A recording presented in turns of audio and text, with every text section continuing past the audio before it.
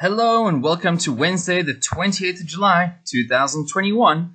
Let's have a look at activity 1 for today. As always, let's look at the basic instructions. Get your worksheet ready, read the sentences, write a short sentence using an apostrophe to show who owns what. Send a photo on Class Dojo when you're done. So boys and girls, if we look at the worksheet for today, it's talking about apostrophes and possession. How do we use an apostrophe to show that something belongs to somebody else? We want you to read the sentence and write an easier sentence using the apostrophe. In the example, the toy that belongs to Matt, the answer they write, Matt's toy. I think this is too easy, and my K3 students are very clever. I think you can do a little bit better. Let's look at sentences number 1 and number 2, and I want you to read how Teacher David answers them, and I want you to copy the correct answers and think about how you will answer question 3, 4, and 5. So sentence number 1, the dog that belongs to Pat. And sentence number 2, the shirt belongs to Savion. Can you think how we can write a nice, easy sentence with these two? Let me show you what I mean. Sentence number 1, the dog that belongs to Pat. We change, it is Pat's dog. Okay, nice and easy. That's a proper sentence that teacher likes. We are practicing our pronouns. We are practicing is and are, and as well as our capital letters and full stops. So this is the way I want you to answer it. So make sure you answer it just like Teacher David, or he will minus points. Question 2, the shirt belongs to Savion. It is Savion's shirt.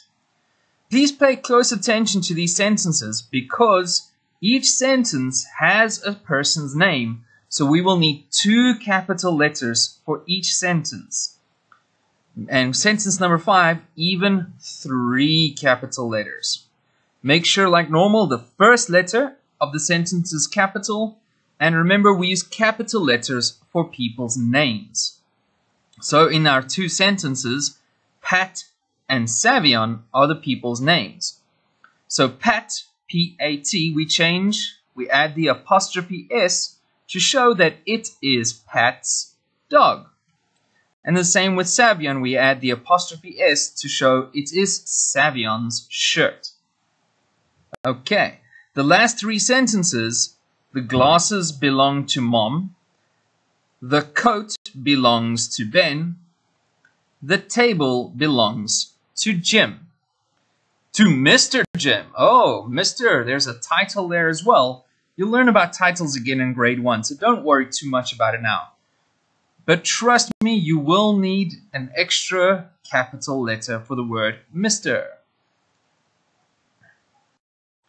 If we look at sentences 3, 4, and 5, we can start them all in the exact same way as we did with sentences 1 and 2. It is. Remember, it, we are talking about the thing. So number 1, we are talking about the dog. Number 2, we're talking about the shirt. So we use the pronoun it to replace the glasses. It is Mom's glasses. It is talking about the glasses and it helps us to understand our sentences a little bit easier. Okay, so start each sentence, 3, 4, and 5, with it is. And then choose the correct name. You use the apostrophe S and put the item or the noun at the end of the sentence.